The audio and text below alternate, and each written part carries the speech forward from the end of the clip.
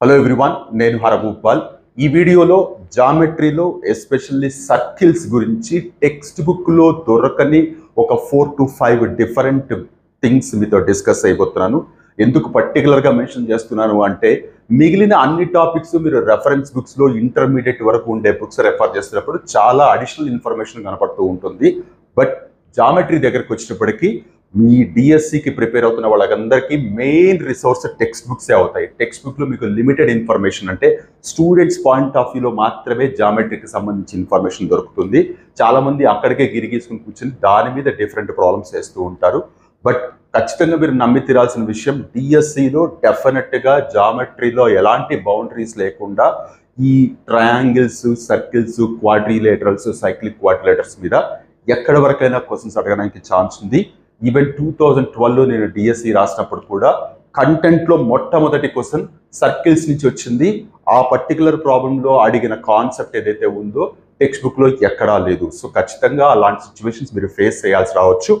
That is by ఇప్పుడు నేను discuss చేయబోయే టాపిక్ ఏదైతే 4 to 5 థింగ్స్ ఉన్నాయో టెక్స్ట్ బుక్లో లేనటువంటివి. సో ఒక్కసారి రికాల్ చేద్దాం.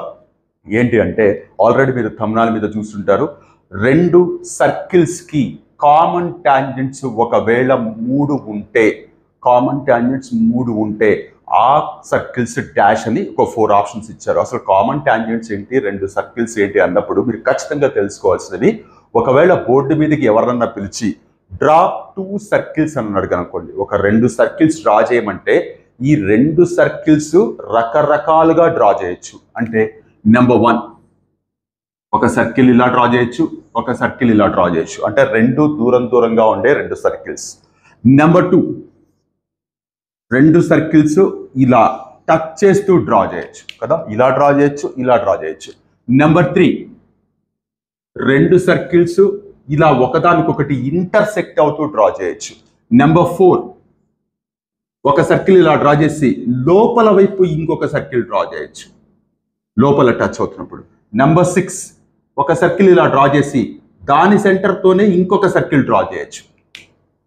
మీరు ఒక్కసారి జాగ్రత్తగా ఈ 5 ఫిగర్స్ అబ్జర్వ్ చేస్తే, ఒకవేళ మీరు 2 సర్కిల్స్ వేయాల్సి వస్తే ఇక్కడ ఉండే 5 కేసెస్లో ఉండే సర్కిల్స్ లాగా కాకుండా 6th కేస్ అనేది జనరేట్ అయ్యే ఛాన్సే లేదు. ఇక్కడ ఉండే 5 కేసెస్లో ఏదో ఒకటి ఖచ్చితంగా మీరు తీసుకున్నా లేదా మీ ఐడియాకి మ్యాచ్ అవుతుంది. మరి ఇలా రెండు సర్కిల్స్ ఉన్నప్పుడు కామన్ టాంజెంట్స్, ఉమ్మడి స్పర్శ రేఖలు ఎలా గీస్తాము? సో జాగ్రత్తగా చూడండి. ఇక్కడికి వస్తే 2 వేరు సర్కిల్స్ ఉన్నప్పుడు ఇది ఒక కామన్ టాంజెంట్, ఇది ఒక కామన్ టాంజెంట్, ఇది ఒక కామన్ టాంజెంట్, ఇది ఒక common tangent. So common tangents, ఉమ్మడి స్పర్శ రేఖలు ఎన్ని వచ్చాయి మీకు? టోటల్గా 4 వచ్చాయి. సో 4 ఉమ్మడి స్పర్శ రేఖలు ఉన్నాయంటే ఆ 2 సర్కిల్స్ టచ్ కావడం లేదు, ఇంటర్సెక్ట్ కావడం లేదు, జస్ట్ 2 డిఫరెంట్ సర్కిల్స్. అదే ఇక్కడికి రండి, దీనికి ఇది ఒక కామన్ టాంజెంట్ అవుతుంది, ఇది ఒక కామన్ టాంజెంట్ అవుతుంది, ఇది ఒక కామన్ టాంజెంట్ అవుతుంది. అంటే ఏమవుతుంది?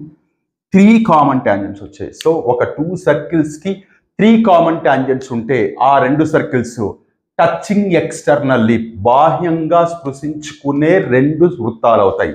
చాలా సింపుల్ అండ్ చాలా పవర్ఫుల్. డిఫరెంట్ క్వశ్చన్స్ అడగచ్చు. 2 బాహ్యంగా స్పృశించుకునే వృత్తాలకు ఉండే స్పర్శ రేఖల సంఖ్య, ఉమ్మడి స్పర్శ రేఖల సంఖ్య 3. ఒకవేళ 2 వృత్తాలకి కామన్ టాంజెంట్స్ 3 ఉంటే ఆ 2 సర్కిల్స్ ని ఎలా కన్సిడర్ చేస్తాం? కింద 4 ఆప్షన్స్ ఇస్తారు. Touching externally, touching internally, intersecting, concentric, different circles అని 5 ఆప్షన్స్ ఇవ్వచ్చు. సో మీకు ఏ సిచ్యువేషన్ లో ఎన్ని కామన్ టాంజెంట్స్ ఉంటాయి అనేది డెఫినెట్ గా తెలియాలి. సో ఇక్కడ 3.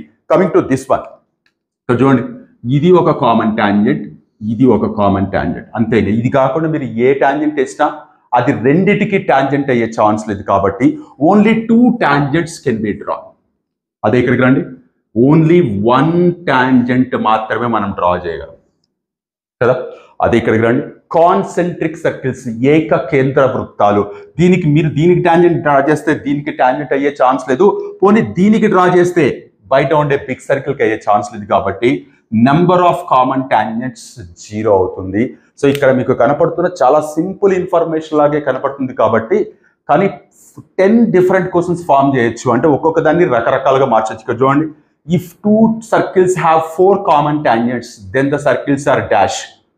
2 different circles, touching externally, intersecting, touching internally, concentric circles. రెండు వేరు వేరు వృత్తాలు, బాహ్యంగా స్పృశించుకునే వృత్తాలు, ఖండించుకునే వృత్తాలు, అంతరంగా స్పృశించుకునే వృత్తాలు, ఏకకేంద్ర వృత్తాలు. అంటే నెంబర్ ఆఫ్ టాంజెంట్స్ మెన్షన్ చేస్తూ ఈ సర్కిల్స్ ఎలా ఉంటాయని అడుగుతారు, లేదా సర్కిల్స్ వాళ్ళే మెన్షన్ చేసి కామన్ టాంజెంట్స్ ఎన్ని ఉన్నాయని అడుగుతారు. సో ఇలా ఎలా అడిగినా మీరు ఆన్సర్ చేయగలగాలంటే ఖచ్చితంగా ఈ ఎంటైర్ ఇన్ఫర్మేషన్ మీ మైండ్లో యాజ్ అ స్టాంప్ లాగా ఉండాలి, వేరే ఆప్షనే లేదు.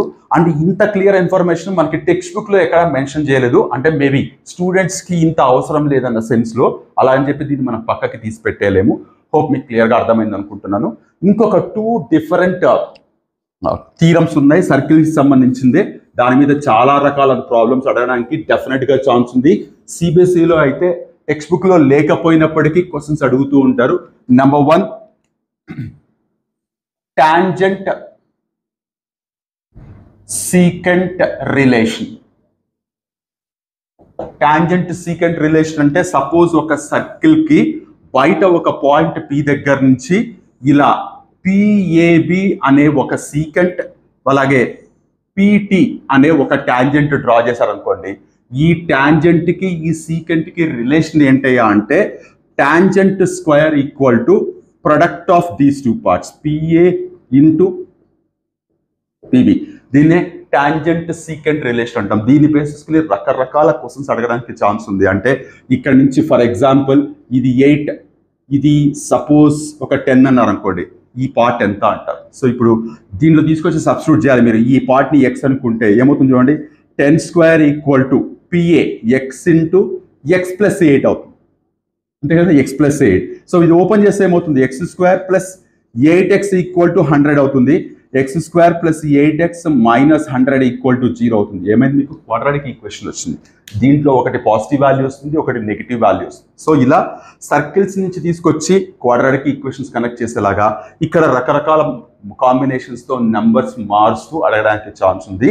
అయితే ఈ ఏ ప్రాబ్లం అటెంప్ట్ చేయాలన్నా మీకు ఈ టాంజెంట్ సీకెంట్ రిలేషన్ అనేది ఖచ్చితంగా తెలిసి ఉండాలి.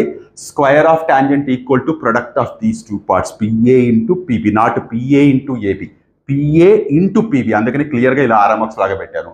సో ఈ must be very very careful. ఇది చాలా సింపుల్ అండ్ పవర్ఫుల్.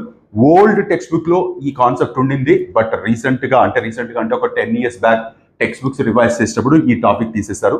సిబిఎస్ఈలో తీసేశారు, అలాగే స్టేట్లో కూడా తీసేశారు. Now coming to the second one, alternate segment theorem.